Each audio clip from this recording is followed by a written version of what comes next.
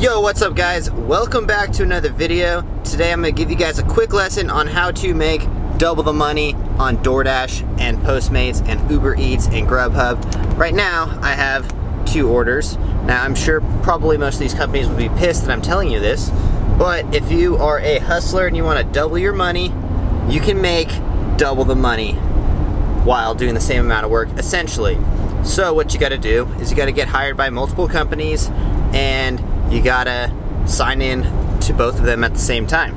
And when you are signed into both of them, if you get an order on Doordash, and while you're driving to that order on Doordash, you decide that, or you get another order, what you can do is, if it's in the same direction, because definitely don't do this if it's not in the same direction, or you're gonna be really fucking over the customers and you're gonna get really pissed off people.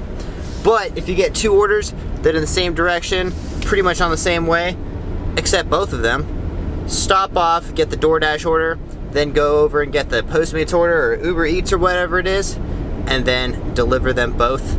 And hopefully don't be late, because that sucks for the customer and you're not gonna get any tips, then you're gonna get a bad review.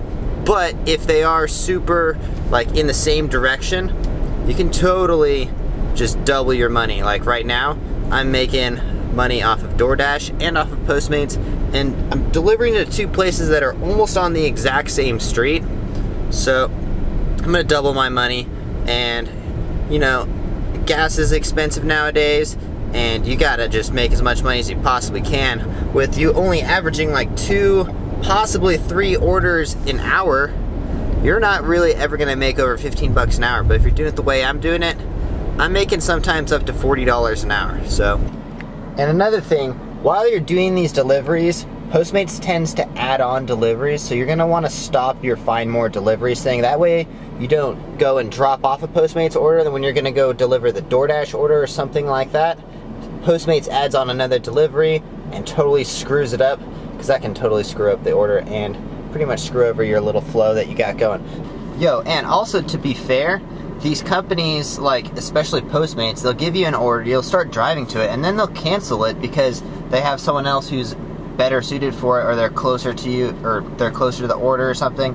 So you gotta play their game, you know? They're gonna treat you like you're nothing, and they'll just go with whoever is closest.